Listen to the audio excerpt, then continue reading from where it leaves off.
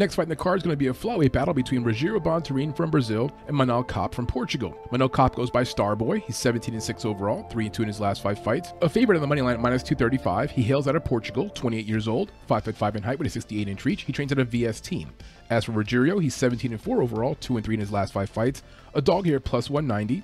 He hails out of Parana, Brazil, 30 years old, 5'5" in height with a 67-inch reach. He trains out of Gal Ribeiro team. Only 2 years apart in age, and size and reach-wise almost identical. As for the numbers on Tapology, it appears that Kape is the public favorite, getting 90% of the votes, only 10% of the public votes coming in for Bontorin. I also like Kape to win the fight. I think he's got the knockout power to finish this fight within a distance, but Bontorin is a good fighter, and he's a live underdog in my opinion. Now looking at the striking numbers first, for Bontorin landing 2.63 per minute, observing 3.27. So not a very high volume striker and has a negative striking ratio. As for Manel Kape, averaging 4.69 strikes landed per minute, observing 4.59. So a little bit more volume than his opponent here, but not the best striking defense. As for takedown offense, Bontorin's averaging 2.9 takedowns per 15 minutes with a 51% takedown defense. For Kape, averaging 0.77 takedowns per 15 minutes with an 80% takedown defense. Kape will need to use his takedown defense at some point because the numbers suggest that at some point Bontorin will look for a takedown, averaging just about 2.5 takedowns per fight. Looking at the fighter profile for Rogerio Bontorin, he's from Parana, Brazil, where he still lives and trains. He actually works on his family farm. He's a black belt in BJJ. He began mixed martial arts at the age of 18 years old. He went pro in 2013, so he's been a professional mixed martial artist for about 9 years. He earned his UFC contract in 2018 via the Dana White Contender Series with a round 2 submission win over Gustavo Gabriel. He fought for Immortal FC, XFC, Brave CF, and Katana prior to the UFC. His last opponent was Brandon Royval, who he lost to last year by split decision. He was a +135 underdog. Royval's a very good fighter, not a terrible loss. Again, split decision, one judge thought he won. Prior fight, Matt Schnell, 2021, also last year, won that fight by decision as a +140 underdog. He also lost last year to Kaikar France via a round 1 knockout. He was a -145 favorite coming to that fight, just about a pick him, but Kaikar France looking pretty good. It was an early knockout, one of those situations where you kind of chalk it up as a flash knockout and you move on. He fought Ray Borg 2020, lost that fight by decision. He was a +125 underdog in that fight. Now, some things I like about Bontorin. Number 1, very good finishing ability. Of his 11 wins, 9 by finish, 6 by submission, and 3 by TKO. He's a balanced fighter who can find a path to victory both on the feet or on the ground. He's a tremendous grappler with good BJJ skills. In this matchup against Kape, he will have a significant advantage on the ground. Kape is very athletic, so could use that athleticism at times to maybe get out of some submission opportunities. If the fight's on the ground for too long, there will be a big advantage there for Bontorin. Now, my concerns for Bontorin, he's on a bit of a tough streak. He's lost 3 of his last 4 fights. He has an overall good fighting game, and he's a balanced mixed martial artist. He's not a one-dimensional fighter. He is a balanced mixed martial artist, but he will require his BJJ skills either through a submission or position control to win the fight. As for Manel Kape, he's got dual citizenship in both Angola and Portugal. He's the first Portuguese/Angolan fighter in the UFC. He went pro in 2012, so been a pro for about 10 years. He fought in Rizin, Cage Fighters, and Knockout Championships prior to the UFC. He's the former Rizin Bantamweight champion.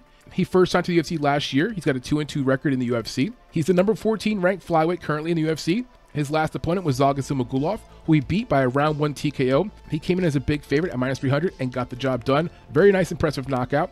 His prior fight, Osbourne, round 1 TKO as well with a flying knee as a -200 favorite. So his last 2 fights, very exciting, showing his full potential, dangerous striker. His prior fight before that, 2021, split decision loss to Matthias NICOLAU as a -120 favorite. A very close fight, could have gone either way. It was his second UFC fight. His first UFC fight, Alexander Pantoja, lost by decision 2021 as a -110 pick'em favorite. It's my opinion he learned a lot from those first 2 fights. He's getting better, making some improvements. So those first 2 losses, I don't hold that much against him, and they were by decision. Now, some things to like about Manel Kape. Number 1, very good finisher. He's had 8 straight wins by finish, 7 by TKO, and 1 by submission. So clearly he's a lethal striker. He's very athletic and very quick. He should have the quickness advantage in this matchup. He's not known for his wrestling, but his wrestling is pretty good, and especially his wrestling defense. So when Bontorin attempts to take him down at some point in the fight, he should have good enough takedown defense to deny most of those takedowns. He's not a very high volume striker, and at times can get caught looking for the perfect punch, but the stats don't lie. He's averaging almost twice the amount of strikes compared to Bontorin. Now, my concerns for Kape. He has not met his full potential. He's still that kind of fighter where you're looking at him as a guy who has the potential, knockout power, very athletic, but hasn't put it all together. This would be his biggest win of his UFC career because Bontorin is ranked number 8 in the division. He could possibly catapult himself to the top 10. And my last critique of him is sometimes he gets caught looking for the perfect shot. He needs to keep his volume going, let his hands go.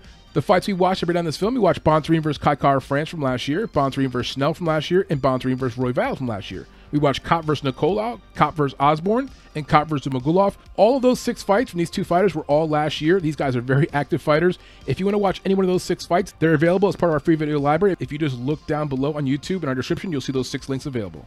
My final few thoughts on these two fighters. Experience-wise and fighter IQ, very similar. They both fought about the same quality of opponent, same amount of fights, and about the same age. As for cardio, neither guy has an advantage in that department. They both have finishing ability. I believe the fight does not go the distance. There'll be some violence at some point, either Bontorin getting a submission or Kape getting a TKO. So when it comes to finishing ability, I'm not sure either fighter has an edge there. Who's the better striker? I think Kape has an advantage there. One, because of more volume, but number two, has more striking power. For Bontorin, his advantage will be on the ground. He's the better overall grappler. Now, Kape has pretty good takedown defense, and he's very athletic, but Bontorin clearly has the edge when it comes to Brazilian Jiu-Jitsu, and he will attempt at least a few submissions in this fight. The props I like for this fight, the fight does not go the distance. It's -190. That's probably my favorite prop. The submission prop for Bontorin is +500.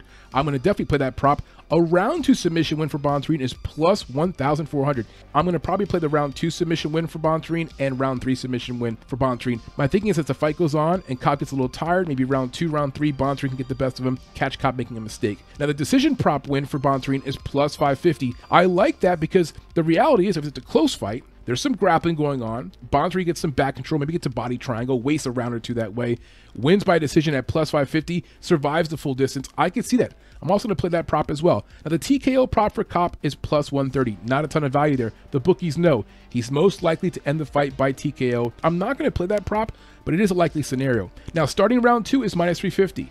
I like that prop. I'm going to play that as a parlay piece. My thinking is simply this. If Kape gets out there in round 1, measures distance, takes his time, doesn't get too overzealous, Bontorin gets some clinch control time, next thing you know, we're into round 2. I like that spot for a prop. Round 1 TKO finish for Kape at +360. Now that's the TKO prop I do like for Kape because my thinking is this. He comes out in round 1, measures distance a little bit, and then once he finds the opportunity, he unloads and catches Bontorin with one shot. All it takes is one shot from Kape. He has a lot of power, much more punching power than his opponent here, Bontorin. Regardless, I think this fight does not go the full distance, and that's probably my favorite prop here. The -190 spot for the fight, not going to decision. It's a big fight in the main card. You get the number 8 Bontorin versus the number 14 Kape. I'm excited to see this fight. I hope Kape can meet his potential, but could Bontorin come in here as a +180 underdog and win? Absolutely. Probably by submission. Take a look at that prop if you haven't done so already. That's the breakdown, guys. Let's move on to the next video. Here we go.